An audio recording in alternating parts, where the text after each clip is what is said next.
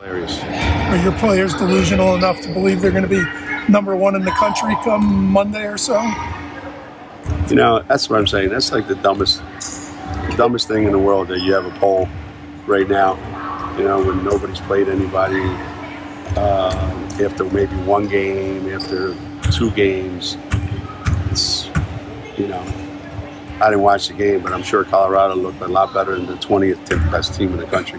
So I think it gives an overinflated view of themselves to the top teams, and it undervalues the bottom teams, and it gives them a hell of a lot of motivation. So, however my players are, I don't know. Maybe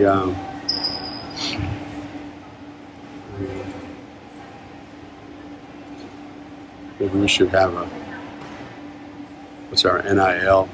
What's our preseason NIL? This used to be all everybody wants to talk about. But preseason #1 in NIL is probably more important than preseason #1 in basketball. What about practice over the last 2-3 days? Happy with? Yeah. I mean, it's the worst thing ever is getting ready for the first game of the year, because you have so many unknowns. You have more unknowns than you have knowns. You're dying to see what your team looks like, what their identity could be, how some young players respond to the lights that they're going to be under now, how people respond to maybe their roles have changed a little bit since we have more players available to us. So the first game is always going in with a lot of unknowns, and then you come out of that game with a tremendous amount of information that helps you going into game. You actually feel better going into game 2 than you do going into game 1, and then game 3 more than game 2. So this is the most unsure you're going to be pretty much the whole season. What do you think Paige's greatest attribute is as a player? She's bright. She slows the game down so much that she sees things happen before they happen. And that's a trait that only the great players have. Because even if she had all those physical gifts that she has to be able to do what she does, if she didn't have that part, she wouldn't be nearly as successful as she has been. So that's what I would say. What's your minute restriction tomorrow? Minute restriction? I don't know. I'm going to play it by ear. You know, I do know that each game is going to get ramped up. It's just how fast do we want to ramp it up? You know, so practices have been good. You know, and it's a fine line. You know, when you think about it, I don't want to wear her out in practice, but she needs a lot of reps because she wants to get all the dust off. So she's put me in a bad spot right now, and I'm trying to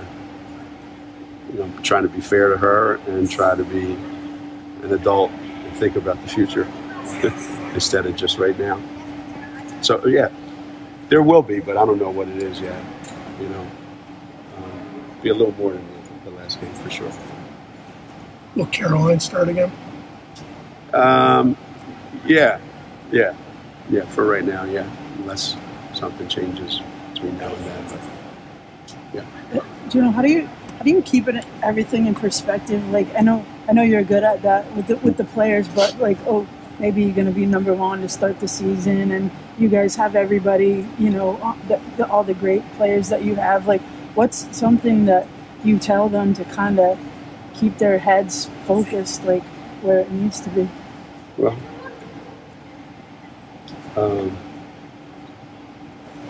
so far this season, being #1 is very, very fleeting, right? So all you have to do is just kind of pay attention, and you know.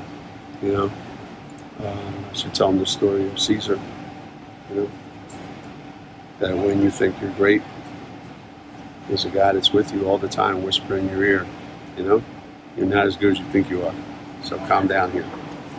We haven't proved to anybody that we're the #1 team in the country. So I think I think they know that. I think there have been times, I think since they've been here, we have been number one. You know, I'm sure at some point, even though it may have been just for a little while, and they saw that it didn't last very long. So I think they'll be mature enough to realize what it is, you know. As I said, nobody's proved anything yet at this point. Everybody else going to be available injury-wise? Yana's just starting to do workouts, individual workouts. So we're hoping that we can get her into full-fledged practice soon. Okay, so she won't play tomorrow? No. Everyone else except Yana. I was thinking we were walking out for the national anthem yesterday or the other day, and I thought, hey, we're small, man, compared to like a lot of teams that we've had here, or you see, we're small. And then I looked and I went, but if I put a uniform on Jenna and Yana, man, we look like a really, really good team. So, yeah. Be nice to have her back. Geno, what are your expectations for AZ this year? Is she her own worst enemy at times? I mean, we saw how good she can be last year, pre-injury. Well, I said before, she's a reluctant superstar. You know, she's a reluctant superstar. I think she has all the qualities that star players have. You know, she's good at every facet of the game, and you know, she wants to be a great teammate. She wants to make sure that everything goes well, and you know, I want her to be super aggressive, and I want her to be a risk taker, and I want her to just put it all out there, and you know, try to get 40 every night. You know, why not? So little by little, it's working.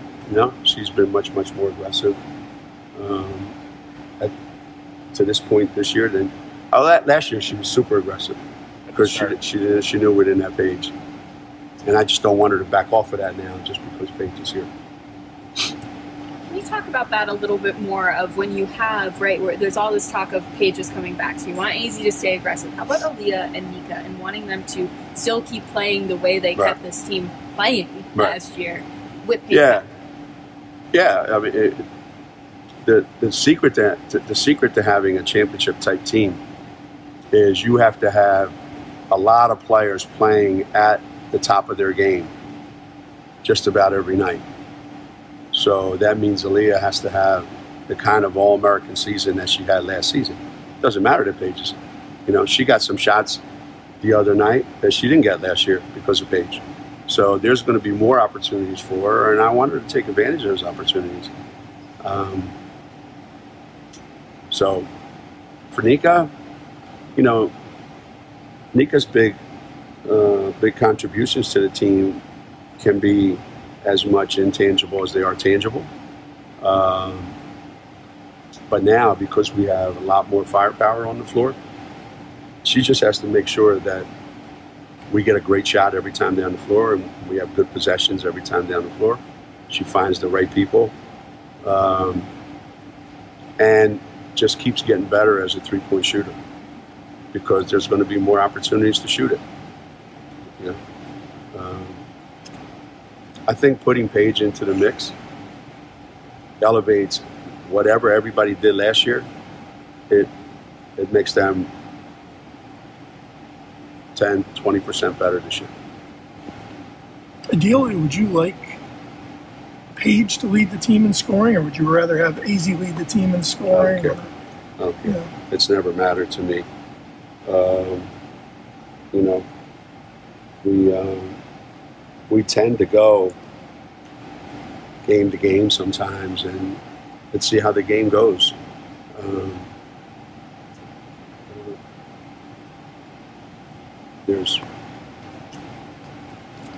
When we run our stuff, there's shots available for everybody. It's are you comfortable enough, confident enough that when the ball's in your hands, you can make a play that you want to make to get you a bucket. And one night it might be you, another night might be you, another night might be you. I don't think it matters one way or another. You know, if Paige wanted to lead the team in scoring, she would. If she wanted to lead the country in scoring, she would. But it's not where she is. City Piggy was electric on Saturday. What do you want to see from her now that everything counts and the bright lights are going on? There's tougher competition. Well, you would hope that players like that, the harder it gets, the better they are. Because if you're that kind of player, the competition should bring out even more of your stuff. So I want her to play like there's an unlimited amount of mistakes that she can make. Because when you're a freshman, if I try to coach every little thing, you're not going to do anything because you're going to be afraid to make a mistake. So whether it's her or Ashlyn or Ice or Q, just do your thing, man. And then let me worry about it later. Because the last thing we want is for you to think about, should I do this or should I do that? And that's the big thing with me, with my freshmen. You know, go out, play, do your thing, do what we've taught you, do what your gut instincts tell you, use your God-given talents, okay? Trust in yourself, believe in yourself. Then we'll watch film tomorrow. And we'll see what the jury decides. Has Ashlyn gotten better at not trying to make every single little thing perfect? Yeah, a little bit. She goes through cycles, you know. She competes at a real high level. You know, she competes like she should be on a championship team. That's her competitive level. And you know, you saw the one rebound she got the other day, where you know. It's pretty impressive. There's a lot in her tank. And, you know, it's an everyday, it's a progressive thing.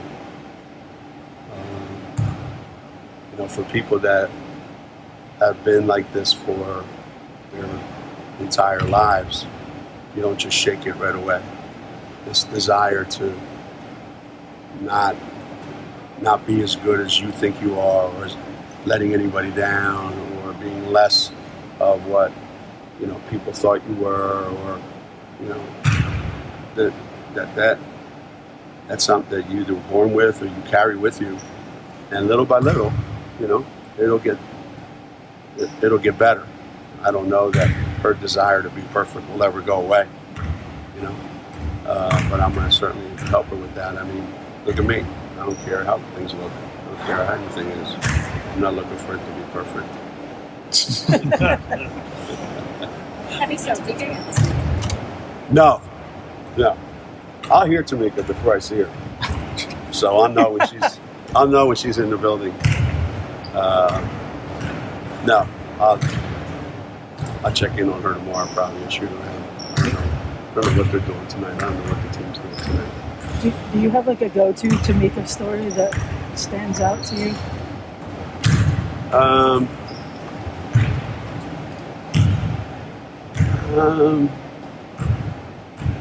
don't know. Tamika's, she's just. You always think she'd be a coach? No, no chance.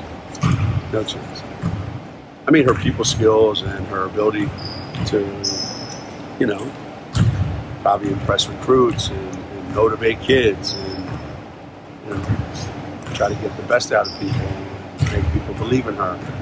I think that's all there. So she has the makings of a really, really good coach. But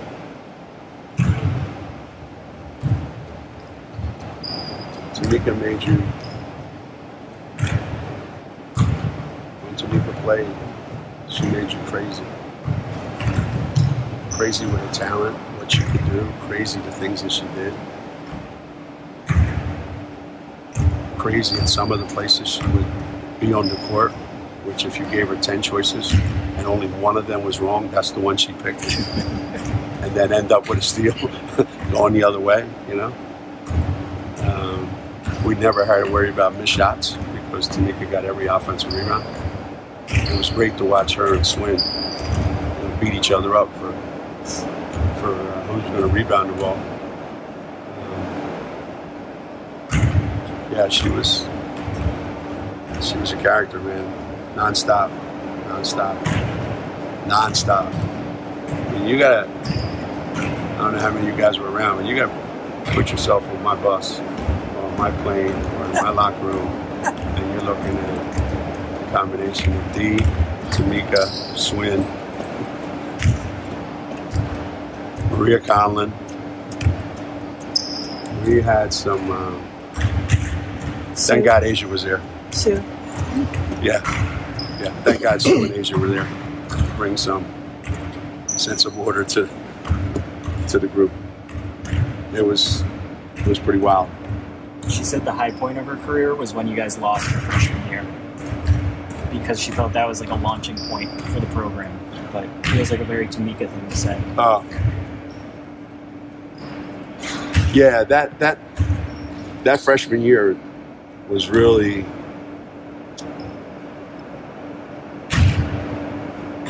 I was filled with a lot of what ifs.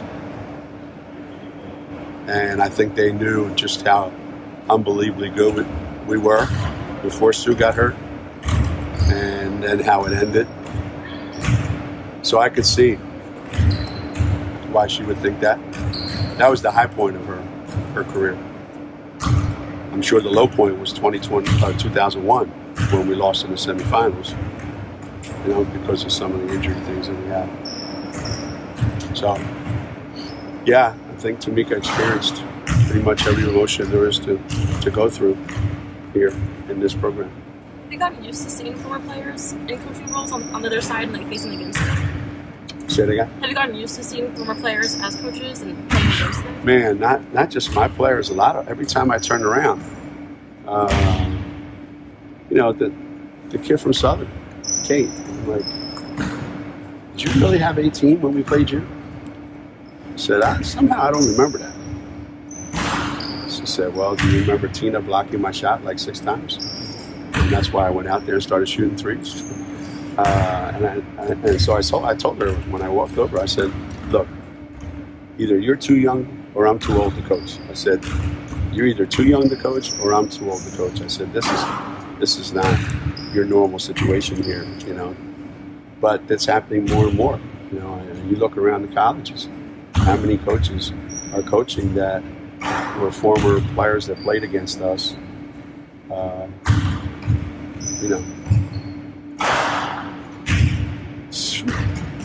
It's an eye-opener. It sure is. It is an eye-opener. Tell you what's a worse eye-opener. Like my grandson's over there shooting him up.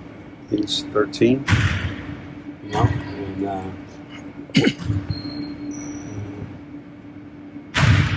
he's going to East Catholic next year, so he'll be a freshman at East Catholic.